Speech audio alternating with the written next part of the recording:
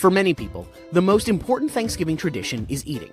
And if you're like the majority of the human species, you have a hard time saying no to delicious food. The good news? Neuroscientists have started to figure out why. Overeating has been linked to a phenomenon called hedonic hunger. Hedonic hunger is the kind of hunger we feel when we need food for pleasure rather than sustenance.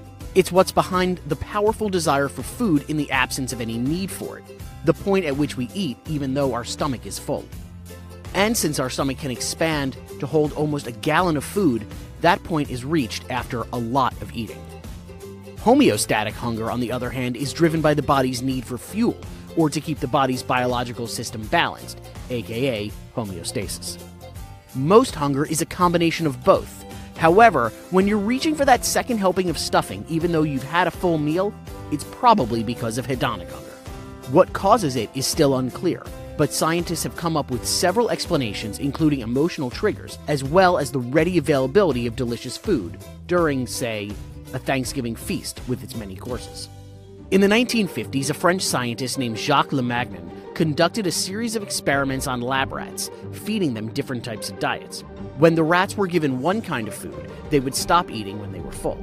But when a few different foods were introduced, the rats would eat almost 3 times as much, sampling each new treat. This effect was rediscovered in 1981 by Barbara Rolls and her colleagues at Oxford, who called it sensory-specific satiety, meaning that with one flavor, we quickly become full and bored with eating, whereas a new flavor stimulates renewed eating. This has also been called the smorgasbord or buffet effect, and Thanksgiving seems the perfect application.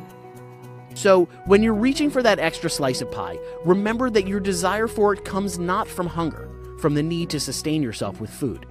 It comes from a far more complex impulse, one that we are still struggling to truly understand.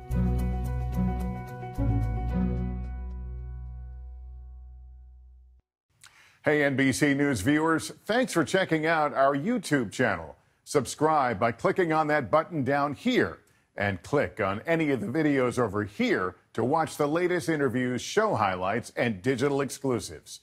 Thanks for watching.